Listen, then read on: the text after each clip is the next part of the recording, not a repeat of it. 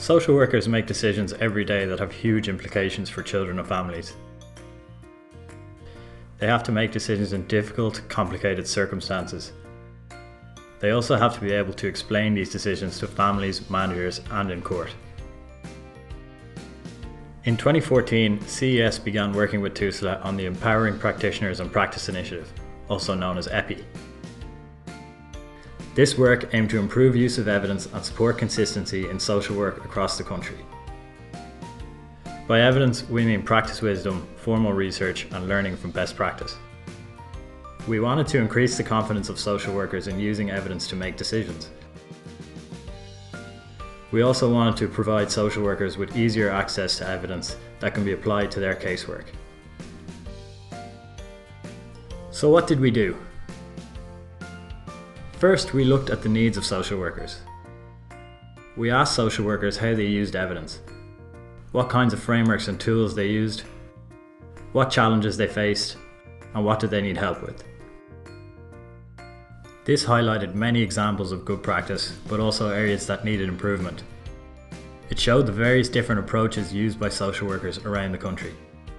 We used these findings to start conversations with social workers around the country about their practice. They told us that they wanted help in using and applying research evidence and easier access to relevant evidence.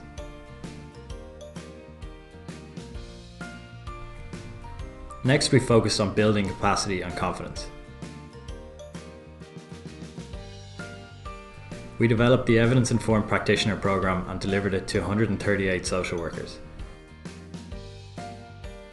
This practical programme focuses on using and applying research evidence in social work.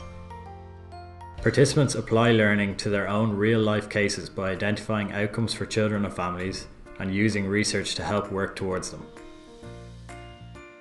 2 conferences have now showcased and celebrated this work, with management and social workers reporting greater skills and confidence in using evidence to inform case planning and court reports.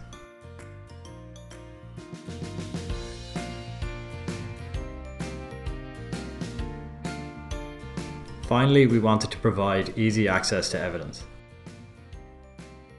Based on our conversations with social workers and working with a project team including TUSLA staff and managers, we produced an online toolkit, a one-stop shop of up-to-date and evidence-informed tools and resources for social workers.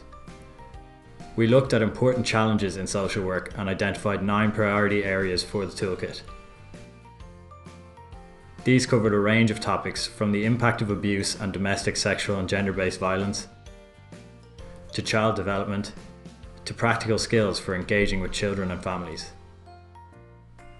We designed a simple format for the toolkit that was easy to navigate, and the agency seconded a social worker to help us tailor the content. After piloting and testing toolkit areas, we worked with TUSLA to share the toolkit on their own intranet, where all social workers will be able to find and use it effectively. So what next?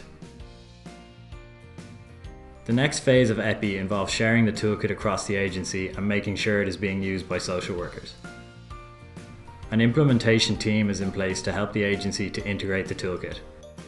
In particular, it will support the new Child Protection and Welfare Strategy, the Signs of Safety. An evaluation of the project is underway and will help to guide the development of the programme as it continues to improve the skills of social workers. Initial reports are very encouraging, with social workers feeling more confident and empowered in their assessments, case reports and court reports.